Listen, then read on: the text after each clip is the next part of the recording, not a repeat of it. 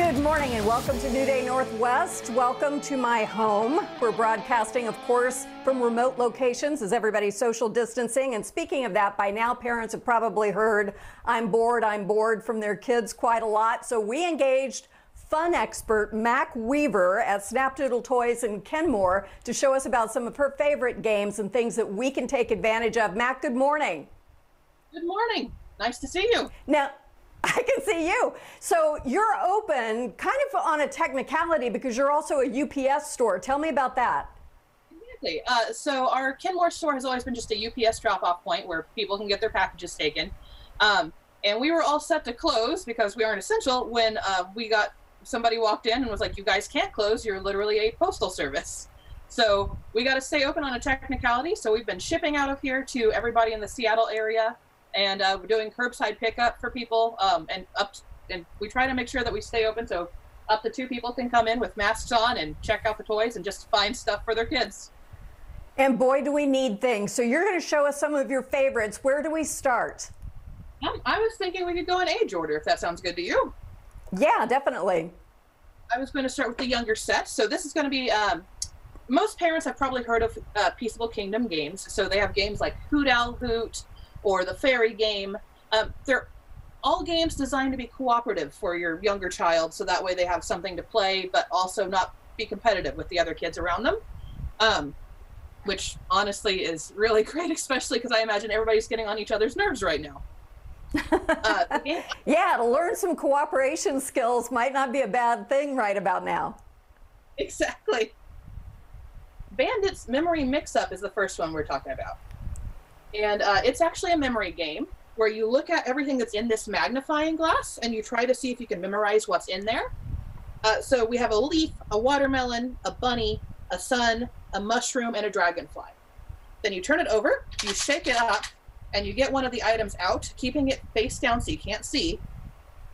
And then you flip it back up and you go over the items again and try to remember what's missing. So in this case, we have the bunny, the leaf, the dragonfly, the sun, and the watermelon. I think it's the mushroom. And I have no idea. This would be a bad game for me if I were only 3. It is the mushroom. And whoever guesses correct. Okay. All right, let's talk about kids 5 to 10. Got it. For that one, I was looking at Ribbon Ninja, which this one's more of a competitive game, and it's actually more active too.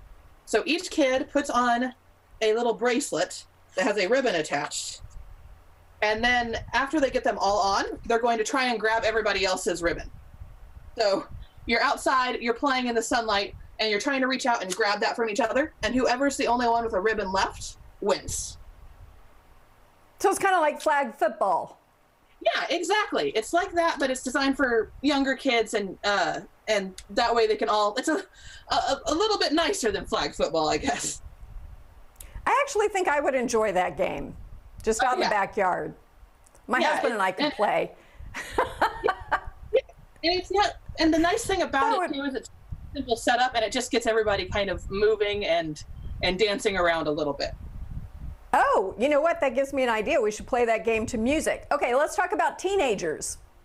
Teenagers, I actually picked Taco Cat Goat Cheese Pizza. It's a card game. Woo! We actually just got this in recently, and I'm normally over at our Redmond store, but all of our teenagers over there, one of them bought it and played it, and then every single other one ended up buying and playing it as they all played it together. So, perfect for the teen crowd.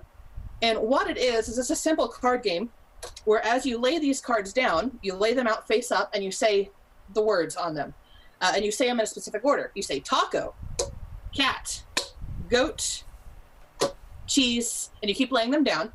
And if the card matches what you say as you say it, so if I pick this up and I'm saying goat at the same time, everybody slaps the deck, and whoever's the last person to slap gets all the cards put into their deck. I like that game. That looks like fun. Adults could play that too, obviously, right? And there's a few other tricks to the trade.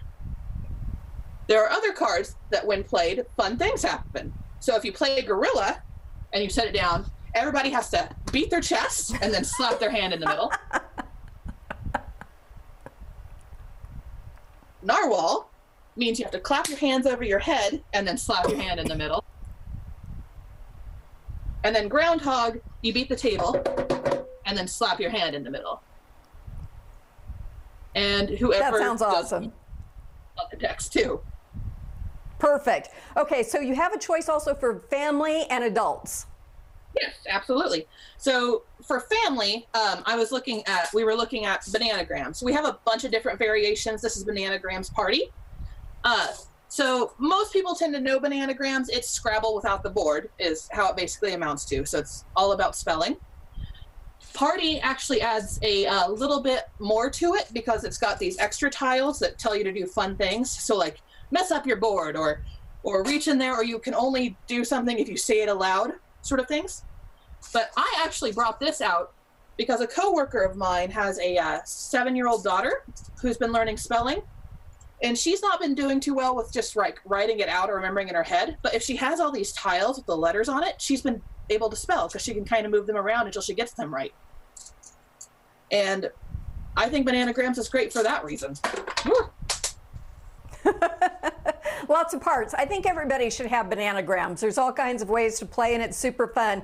Thank you for being the fun expert and for giving us a bright opening to our show today, Mac. We really appreciate it. Absolutely. And thank you for having me.